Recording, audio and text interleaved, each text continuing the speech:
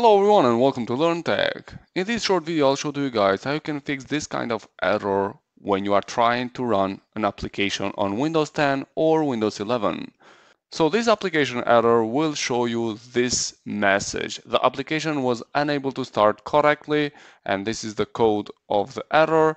Click OK to close the application. This error can happen with any kind of application that you are running. It can be a game application or your office application, etc, etc. I'll show you in this video two methods which can really help you to fix this kind of problem. The first method is to make sure that the region is correctly chosen. So for that we need to go at search and we open control panel. So we just type here control panel, and once you see control panel you just click over it once in order to open.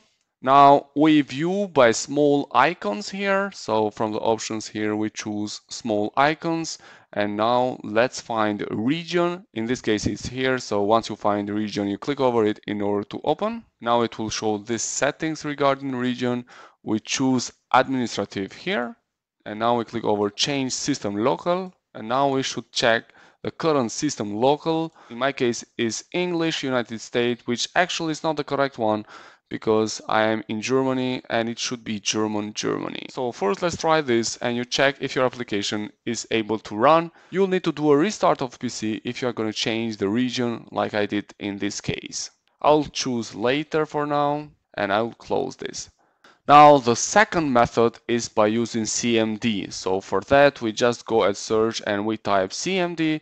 Once you see command prompt you click with the right of the mouse over it and then you choose run as administrator. It's important to choose run as administrator because we're going to apply some commands which will require administrator rights. Do you want to allow this application to make changes to your device? Yes. Now the commands that we need to apply are those. You can find them on the description below, so you just copy them and you paste on CMD. After you have copied there, in order to paste on CMD, you click with the right of the mouse and then it will show over here.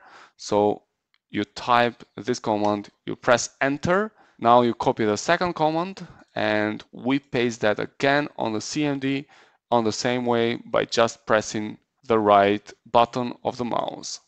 Here we are. Now those are the two commands that we need to apply here and we press enter. Now normally this second method should fix your applications, and if we just do a test, TeamViewer for example was not running and now it's opening on my PC. Another thing that you may try is to open Task Manager and to disable the startup programs. In this case, for example, there are many startup applications that I have.